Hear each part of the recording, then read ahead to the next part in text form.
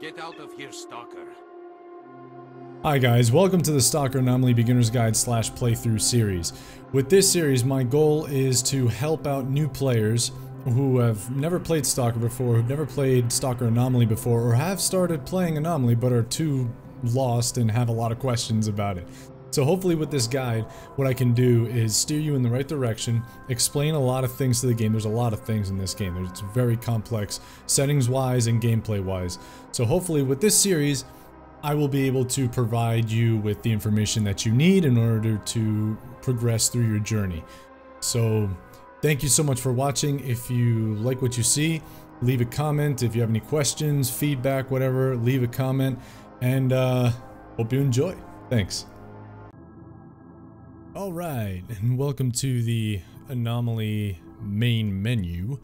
So this part of the video is going to be sort of an introduction to how complex this mod is, and you can pretty much customize it to however way you want to play it. I mean, that's one of the beauties of this mod, is that you can pretty much customize it to suit your adventure needs or experience that you want to get out of it. So we went into the settings menu. So obviously here, visual basic, this is what you're gonna see. This is my settings. So I'm pretty much just I'm not gonna walk through every single setting, but I'm just gonna flip through it. You can pause the video to see what I have. This is what I'm most comfortable with after, you know, trying out a lot of different things throughout the different iterations of the mod.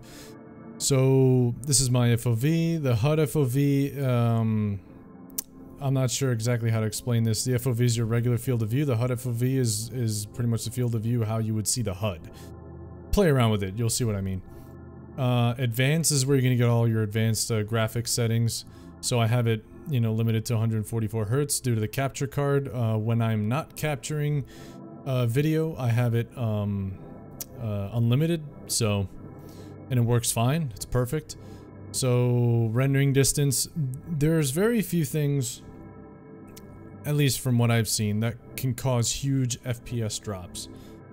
One is this, the rendering distance of the world. I've found it to be most comfortable here.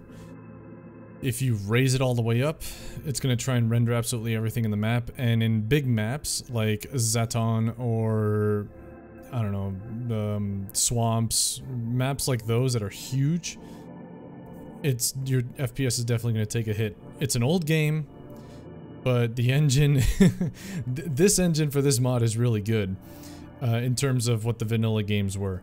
So, anyway, so these are the settings, texture, rendering quality. I have it on this, it works fine. This thing here can also dip your FPS a lot by grass size and grass density. So, and grass shadows, obviously, I have that turned off because if you turn this on, it just screws up your FPS. The lighting, this is what I have it set to. What can also screw up your FPS is the sun rays mode and the quality. But this is what I have on. Soft water particles on. Soft particles on. No depth of field, no motion blur, and all that good stuff. So here's your UI, HUD, menu settings. This is what I have. For the sake of this playthrough, I normally play without minimap because I know I'm very familiar with the maps.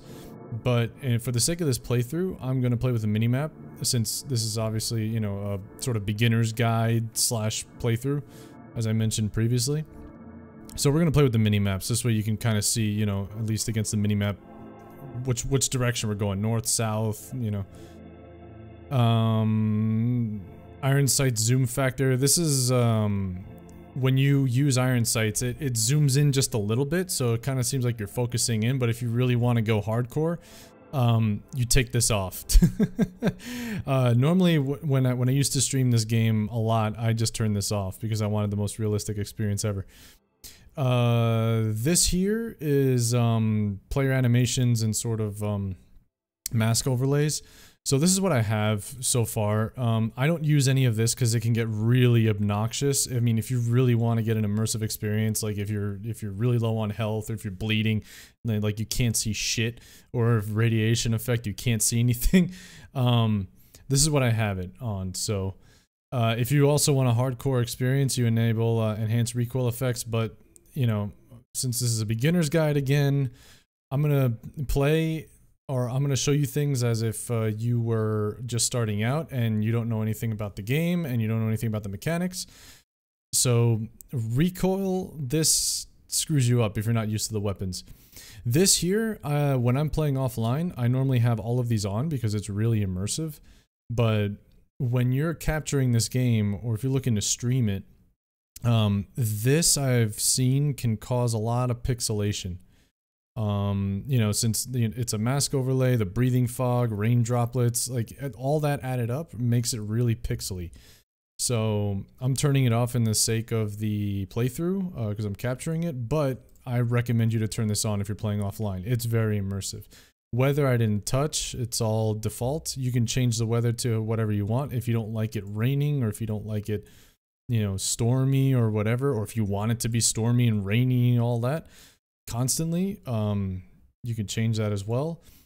These are the night settings. I have it slightly bright nights due to the fact, you know, that I'm streaming it and I don't want it pitch black when I'm streaming because otherwise nobody, you know, can see anything. You can even change the moon phases as well, which I think is pretty funny. Sound, this is what I have it on, SFX volume all the way up. Music volume 0.3. I like the music in the background because it's kind of it gives that sort of ambience to it. Sometimes I play without it if I really want to get immersed. Environment sounds, everything on. Radio, everything on. There's a built-in radio. I'll show you how to activate it. This game comes with a few DMCA'd soundtracks, so we're not going to be turning it on in YouTube. I mean, maybe for YouTube it's okay, but on Twitch now, obviously you can't really play any songs, otherwise you're gonna get canceled. Mouse sensitivity, I have it there. Aim sensitivity, I have it a little bit, you know, lower because I really like to aim. So, and these are the toggling if you want to crouch toggle, prone toggle, whatever, aim toggle. This is what I have it on. Hold Alt for button disassembly. So you can disassemble your weapons. I'll get into that later. And in order to disassemble them, so you don't accidentally click the disassemble button, you have to hold down Alt, which I think is a cool feature. These are my keybinds. This is how I have everything set up. You can just pause the video if you want to take a look. Gameplay. This is what I have on. You can turn on hardcore AI aim, but again, that's only for hardcore playthroughs and people who really want to get, you know, screwed up. Not recommended for beginners because you will die a lot and you will get one shot killed pretty much all the time. So these are the settings that I have. Maximum task per NPC, you can change that. Let's do it 5. Why not? It gives you more of a. It gives you more options. So normally when you have 3 tasks, it just gives you 3 tasks, and until you complete one or through all 3 of those tasks, it's going to be the same repeating tasks. So this way you can have more variety. Stealth kills or silent kills, whatever you want to call it. It's an experimental feature, as it says here. I have it enabled. I heard it's kind of buggy or whatnot. I mean, the only stealth kills that I do are from a distance when I'm, you know, using a sniper rifle or whatnot. I rarely use a stealth kill with a melee. I never really get close. Progression in gameplay, that's when you're actually in the game. You can tweak that. So it's just difficulty.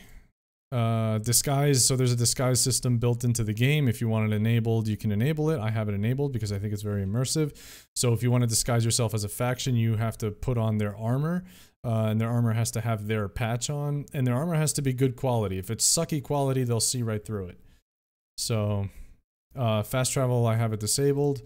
You can also do a backpack travel, which is pretty cool. You can make a stash somewhere on the map if you want to return to that spot, if it's a spot that you're going to frequent. Yeah, that you're going to frequent, sorry. You can create a stash there, and then you can fast travel to it. That's pretty much it. But I have fast travel off anyway, so. The zone.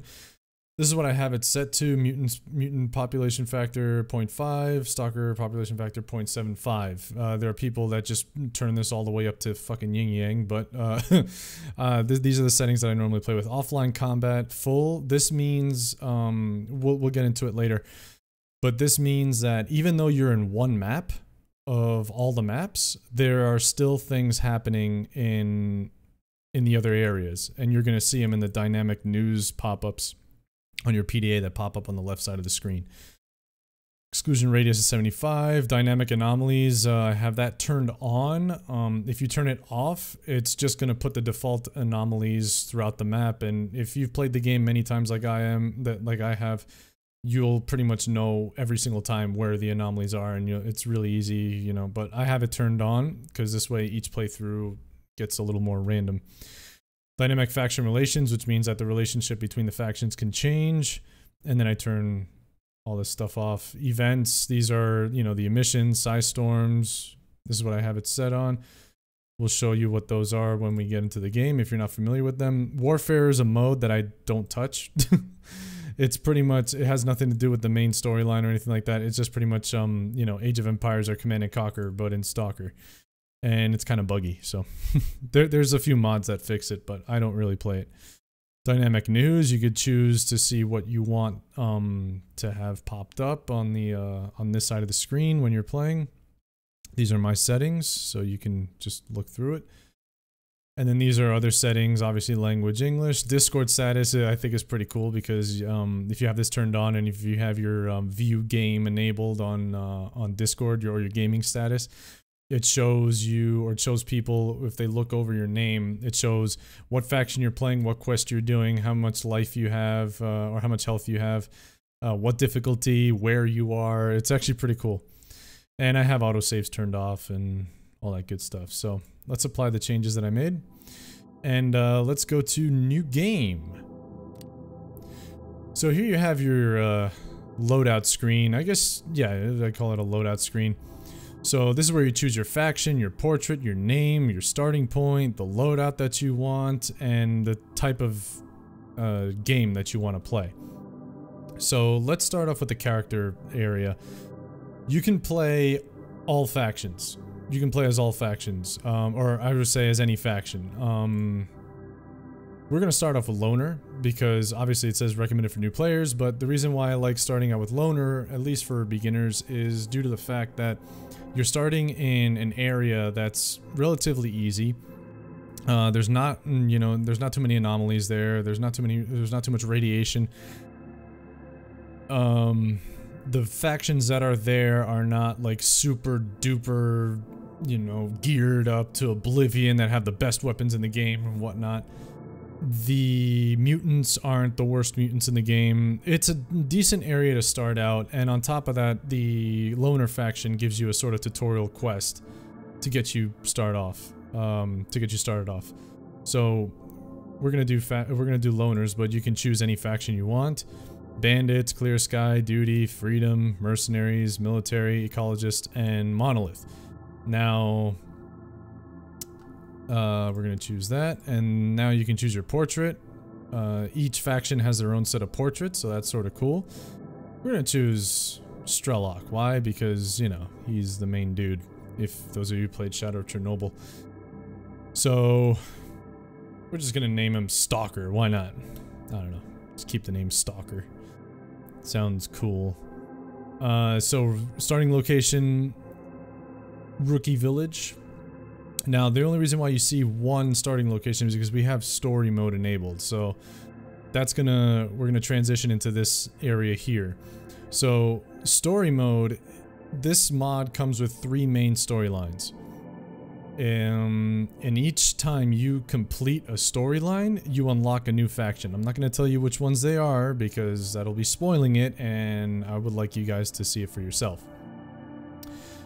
So the story mode, as it says here, when active, allows the player to experience a unique set of story-driven and dynamic quest lines. Story-driven quest lines such as Living Legend, which is the first one, Mortal Sin, and Operation Afterglow are only available for a certain amount of factions. Dynamic quest lines, however, can be enjoyed by all playable factions. So, if you want to play the story mode, each storyline comes in succession. So you have to beat the Living Legend first, then Mortal Sin, then Operation Afterglow.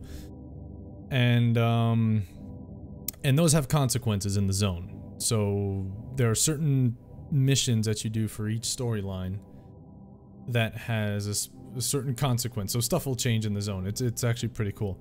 And relationships between factions can change.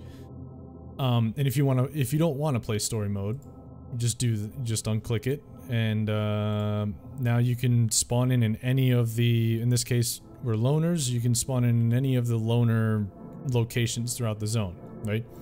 But since this is a beginner slash tutorial, beginner guide slash tutorial slash playthrough slash walkthrough slash whatever we're gonna be playing story mode. Azazel mode is pretty much, I like to call it Stalker roulette, because yeah, you enable this. Obviously you can't play story mode with this on, and I'll explain why.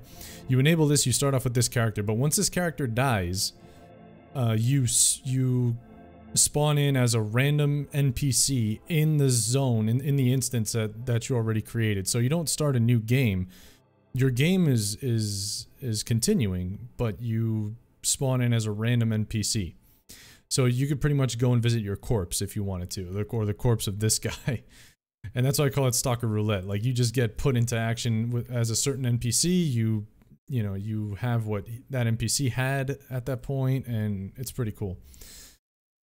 Survival mode is pretty much zombie horde mode. You just keep getting attacked by zombies, and pretty much the zombies overrun the zone. It's pretty cool. Accessible zone. So I'm going to explain this in further detail once we spawn into the world, but the zone is map based. So each map is a different instance, and in order to get from one map to another, there are exit points. The accessible zone, this being turned on, means that you already have access to all exit points for every single map. If you have this turned off, and let's say you're in story mode, you're not going to have access to certain areas until you complete certain quests, or until you talk to whoever, okay? But I like, just for the sake of this playthrough, I don't want to have to go searching for people to unlock routes or anything like that, so we're just going to leave this on. Again, you can play this however you want. Warfare is that weird, Age of Empires mode. Iron Man, everybody knows what Iron Man is. Here you can set it to how many lives you want. It's up to 5. And then you can, get an extra life every 1, 3, 5 days, but that's more for hardcore players.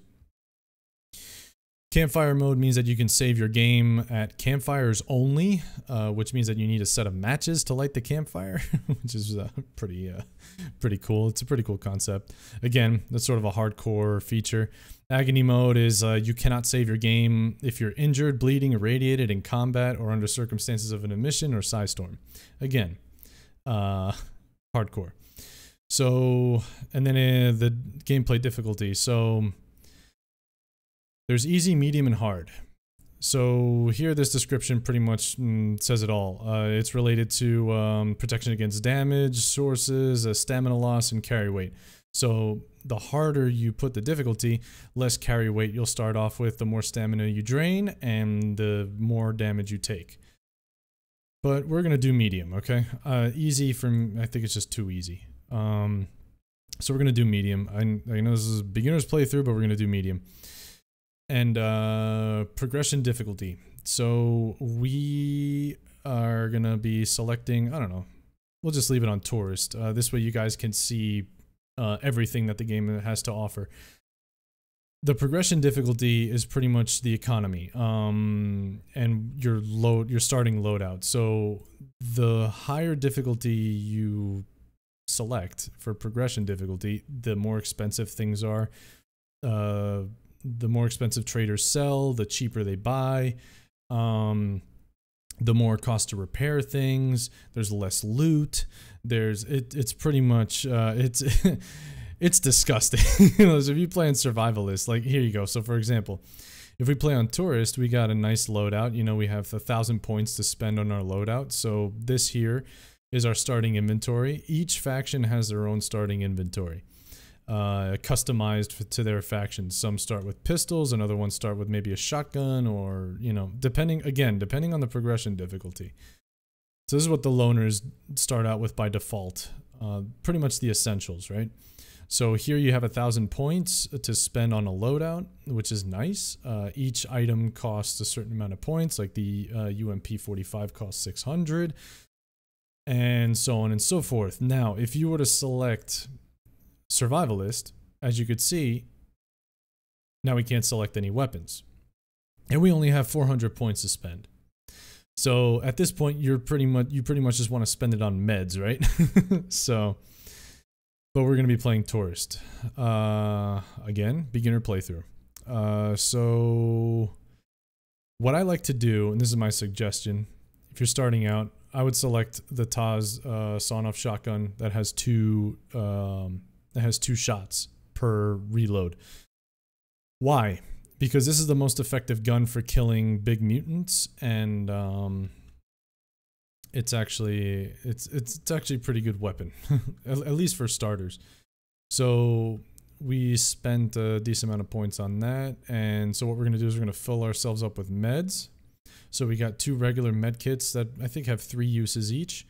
We have an army med kit, which has more has more characteristics. We're gonna get a couple of bandages. Med kits do not heal bleeds. Well, this one does, but regular med kits do not heal bleeds. So you're gonna need bandages. Again, this is not a game. This is not a casual game. Okay, this is has a lot of hardcore elements and survival elements. So what else are we gonna get? We're gonna need cigarettes, and what cigarettes do is pretty much they take down your radiation amount. You know, the irony in that, smoking cures radiation sickness. And then we're gonna get some vodka. Vodka also cures radiation, as you could see, and it takes away some hunger. And what else are we gonna get? We're gonna get an energy drink, which allows us to have more stamina. So everything is all set up, and if you have any more questions regarding this, state it in the comments, and I'll do my best to answer them. And let's go.